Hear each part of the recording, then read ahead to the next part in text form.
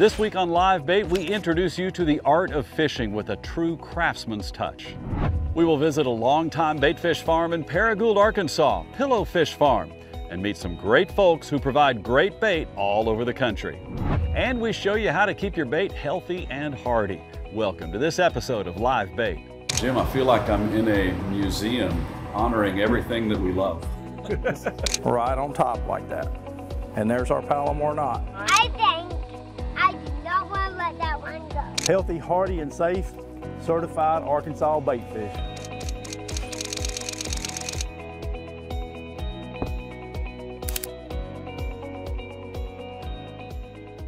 Let's start off with one of our favorite segments on this show, First Fish. Each week we take someone who has never caught a fish out to go fishing for their first.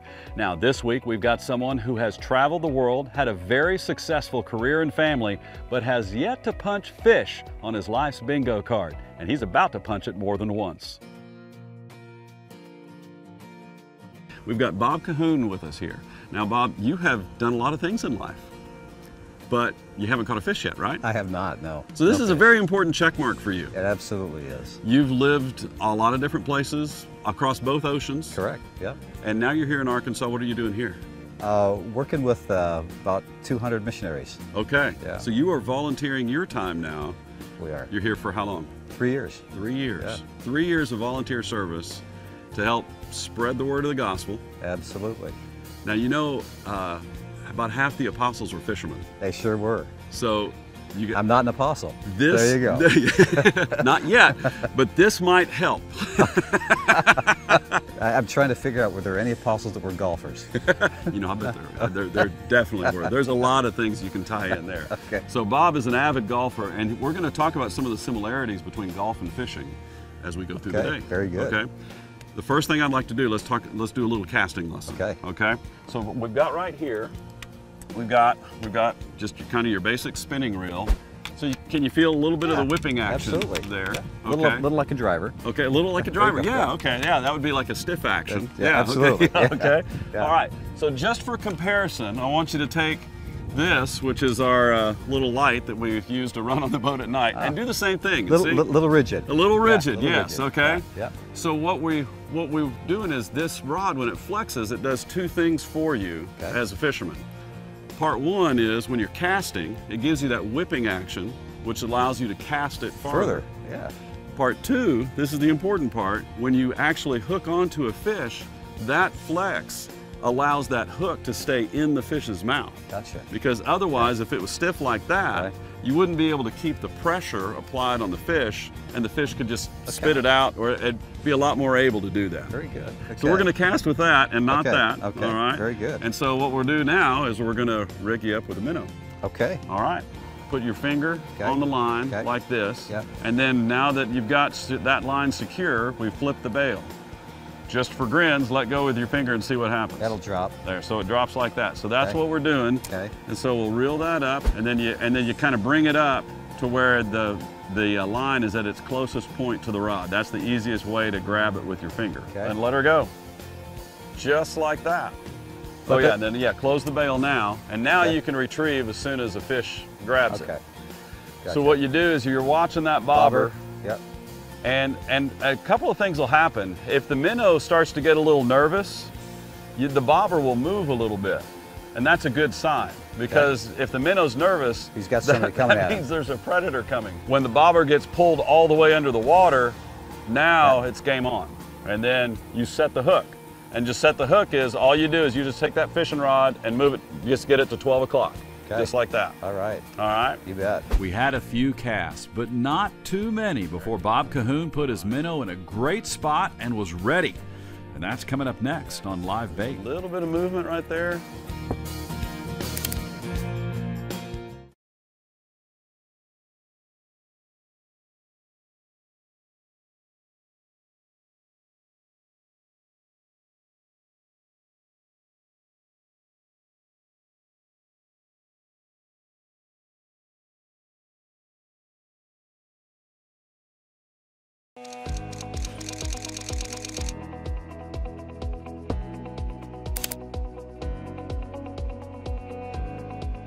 We will feature a lot of your photos throughout this season. Send them in to fishphotos@livebaittv.com. We love sharing our love of fishing with newcomers to the sport. Bob Cahoon is an avid golfer who is about to become an avid angler. Let's get back now to First Fish. Okay, so here we're going to try something else. Okay. Bring the rod tip down almost like you're pointing it at the bait, and then reel up the slack.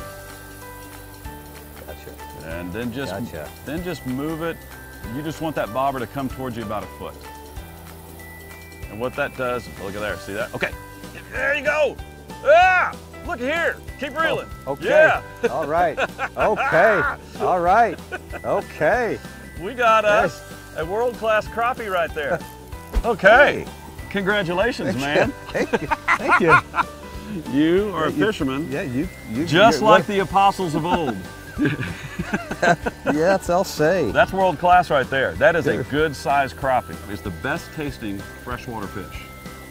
This stuff tastes good. Crappie tastes good. Beautiful. That's going to be a good tasting piece of fish. Oh, that's awesome.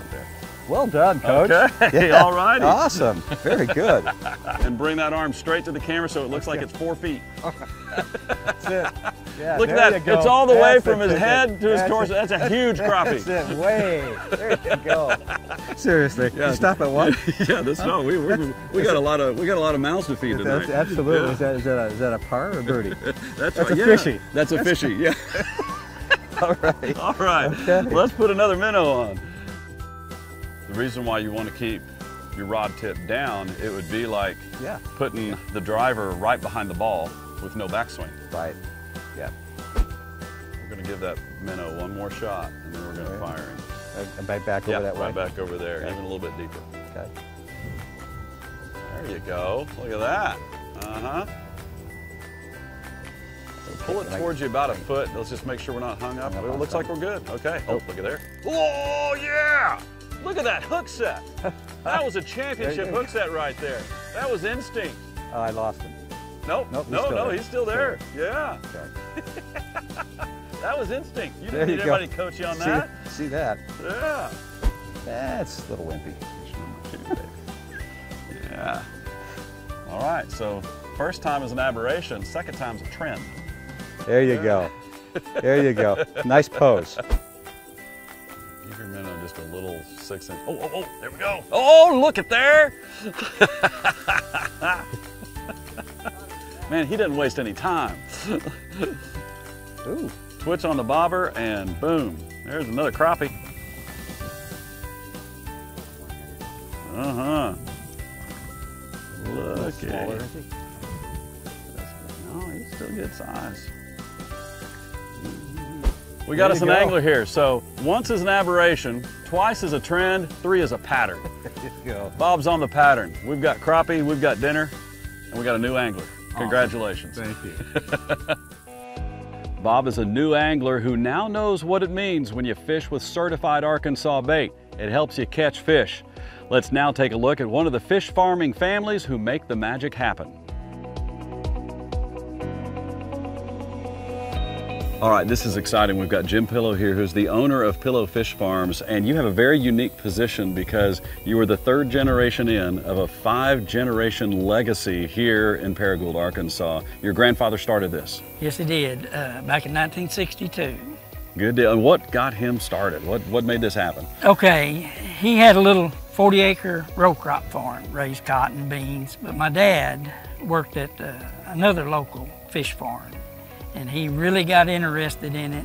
He'd worked there 2 or 3 years, but he seen then that it's something that he wanted to do. Mm-hmm. So him and my grandpa got together, and they built some little 1/4-acre ponds, started raising bait, golden shiners. Okay. And that's where it started. You know, one of the interesting things about all of this is the ingenuity and the innovation that has to take place, because I'm guessing your dad and your granddad didn't go to the library and find a textbook. No, no, there's a lot of it just, you know, they had just a very little bit of knowledge, and then the rest of it we learned as we went. Yeah. You know, like I say, we've really been blessed, and it's grown, and feel like that's just what we were meant to do. Raise bait, raise fish. So you got the next generation in, Right. and the next generation, you've got grandchildren that are out here on this farm. Yeah, they're young, but they're out here. Yeah, they're learning how to do it. The oldest ones are.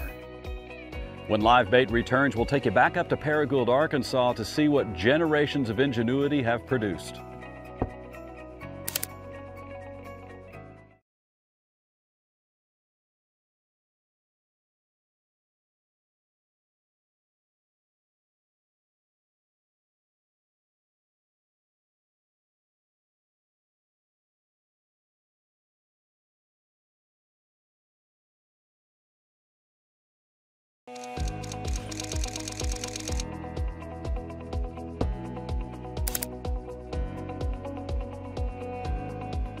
We will feature a lot of your photos throughout this season.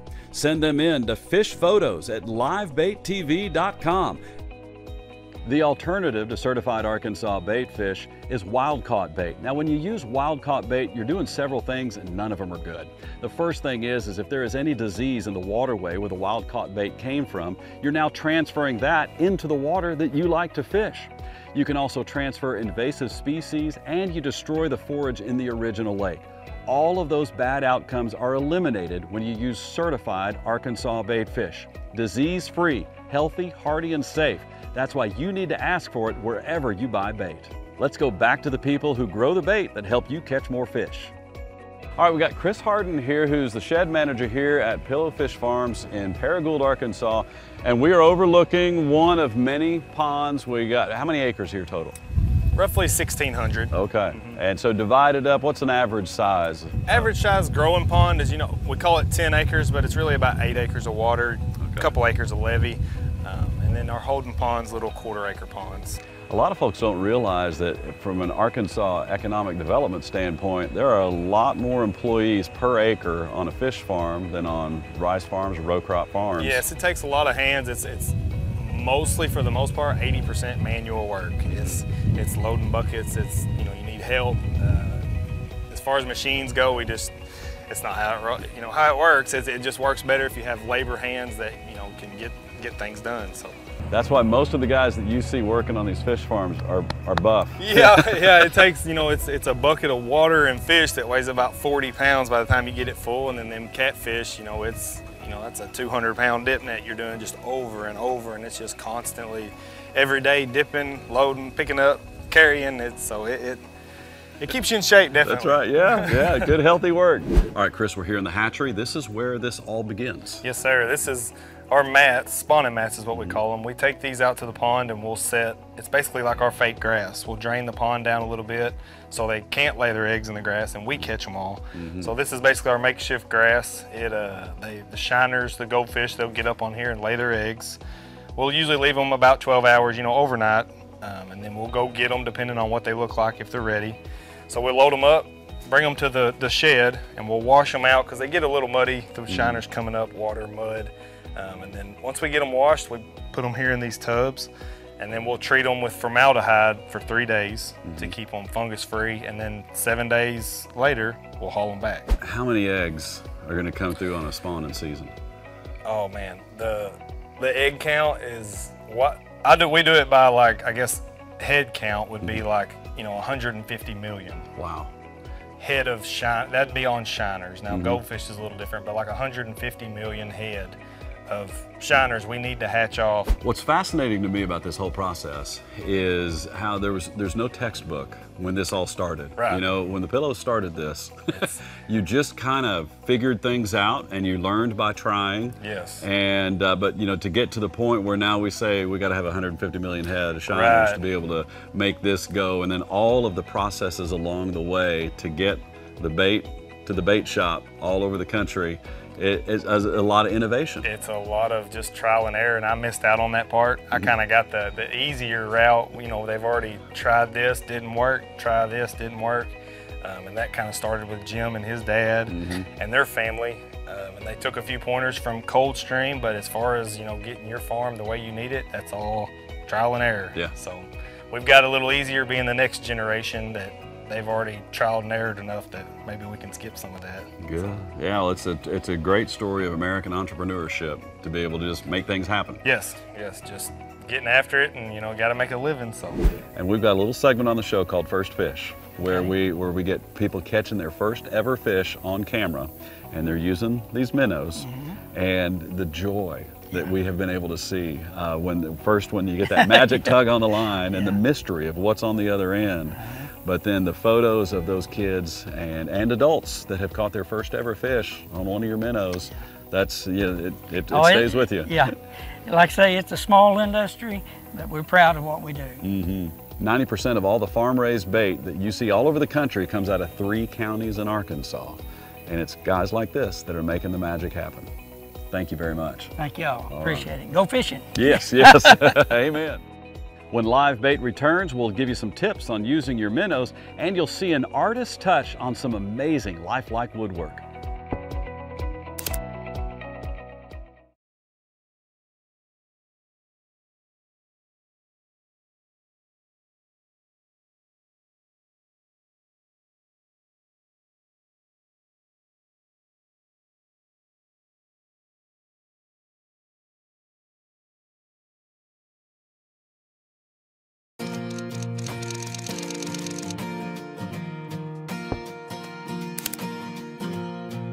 We will feature a lot of your photos throughout this season. Send them in to fishphotos@livebaittv.com. We had over 7 million new anglers join the sport of fishing last year. We welcome you to the sport and the thrills of catching a fish. Along with those thrills comes a lifestyle that we think is great. And with that lifestyle comes the artistry of the sport, captured beautifully and permanently by Danny Harris, an artist with a sculptor's touch. One of the things we talk about is when you get involved with the outdoors, it becomes a lifestyle. And part of that lifestyle is the artistry of the outdoors. We've got Danny Harris here with us. Now, Danny, you have put some beautiful pieces of art together to really commemorate your time in the outdoors as well. And this is all made out of wood, and it's really kind of a reflection of your love of the outdoors. Yeah, it is. I've been an avid hunter and fisherman all my life, and I've also been an artist all my life. I've drawn and paint, and I just got into wood carving last December. Very lifelike. And this was modeled after a fish you actually caught. Yeah, it was some I'd taken photos of. We had been crappie fishing. Me and a buddy of mine been crappie fishing, and I took a few close-ups of it. And it is, I've seen thousands of crappie, and I've drawn and painted them, but I just needed some for this, so this is where I started with it. So that's fish number one. Fish number one. All right. The colors on this is just, it's just amazing. The colors on a beautiful rainbow trout that we've got lots of in Arkansas. Just amazing. And then that largemouth bass, that's a tournament fish right there. Yeah. The first carving took him 80 hours to complete, but with practice, he's got it down to 40 hours each. When we see the close-ups of this, you can really appreciate the detail of the individual scales and just looking at the texturing here on the rainbow trout. I mean, this took some time to get it just right. The scales are done by burning. I have a wood burner that has a special scale tip. And going back to competition, when you're in like a world event, they get technical on it. There's a certain number of scales from the lateral line to the top of the back that they'll count. Wow. There's a certain number of scales from the front to back, and they'll count them to see if they're right. They'll measure. They'll make measurements. So they're pretty picky on the so it's time consuming. What's next with this? I mean, for people who are seeing this, there's no doubt going to be some people who say, I want to get one of those. Is there a way that people are going to be able to buy these? You're going to keep these to yourself, or what's next? Well, I'm going to keep some right now just to get up enough to do a show with, or do some shows with. And then probably starting in 2022, I'll start selling some pieces. But I have a Facebook page, and then I have a YouTube channel that I've started. And I probably will start selling after the first of the year. Right now I have no plans to sell any till then, because I want to get enough done to maybe do some shows. Well, everybody's got a way they contribute. Yeah. And you've got, as you mentioned, some God-given talents to be able to do this, and this helps bring the beauty of the outdoors into a way that other people can appreciate them when they're not outside. They can look at this inside, it reminds them of when they're outside. But this is part of the artistry of the outdoors, and which is a key component to all of us who love being outside, and we appreciate you sharing your talents with us. Find Danny on YouTube and Facebook, and one day soon you might be able to bring one of his masterpieces into your home. Now let's get some quick tips from our friends at the Game and Fish Commission on how to keep your bait healthy and hardy. Hi, my name is Jason Miller. I'm the manager of the Joe Hogan State Fish Hatchery in Lone Oak. Been fishing my entire life. I love to fish, it's how I relax, but more importantly, I like to fish because I like to eat fish. I'm going to tell you a few things that hopefully will help you keep your bait alive, not only alive, but let's keep those bait as healthy as we possibly can. The stronger the bait are, the better chances you've got of catching those fish that you're targeting. So one of the first things that we do when we buy bait from a certified bait dealer, you're probably going to get bait similar to this. You may not get this many, this is a lot of bait, but you're going to get bait in a bag most of the time. So one of the things that we want to try to limit is we want to limit the exposure to heat. So setting this on the concrete on a hot day or something like that is not a good idea. Putting them in the back of the truck and getting to your destination is probably not the best way to do that. You want to try to haul these things as climate controlled as possible. I recommend putting them inside an ice chest with no water and maybe take some frozen water bottles. That way you can kind of cool those fish down while they're in transit. But a lot of people are just using whatever they've got. This is a paint bucket and it's got a bubbler on it. These little battery operated bubblers are great for oxygenating the water over the course of the day. But the problem with that is if you take lake water and then dump the fish straight on the lake water, then you've shocked those fish with different water chemistry, different temperature, and different water quality. So one of the things we want to do is we want to get the fish in this bucket and then slowly acclimate those fish to the water chemistry and the temperature of the lake. So tempering, that's a phrase that we use for doing that. We want to do that as practically as we can. We don't want to spend all day tempering the fish, but it's definitely something we want to do to minimize the stress. If we're using dip nets to get the fish out of the bucket, try not to get 20 or 30 fish every single time that we're dipping out. If we only need 1 or 2, then try to just catch 1 or 2, because every time that we do that, we're knocking the slime coat off the fish, and that's a big stressor. So if we're holding fish for a long period of time, let's say overnight, or we may be fishing for a couple of days, changing that water is really, really important. But then when you start doing that as well, you want to look at maybe using some additives. There's a lot of products out there that you can get at fisheries retailers, aquaculture supply stores that are really good for maintaining the slime coat on the fish and reducing stress. If you don't have access to something like this, I'm sure you've got access to salt. And as long as it's non-iodized, doesn't have any additives, kosher salt's really good. Most people have kosher salt in their house. That's a great way to maintain your slime coat on your fish and reduce stress on them. It doesn't take a lot, so that's something that you can keep with you, keep in your boat, keep in a tackle box. Only a couple of teaspoons per every gallon of water is a good way to reduce the stress on the fish. So that's just that's a few tips that I've got for trying to keep your fish healthy. I hope that you can use some of these, and good luck and see you on the water. We hope you enjoyed this look at the basics of our sport, a hook, a minnow, and a lot of great fishing. Thank you for watching. We'll see you next time on Live Bait.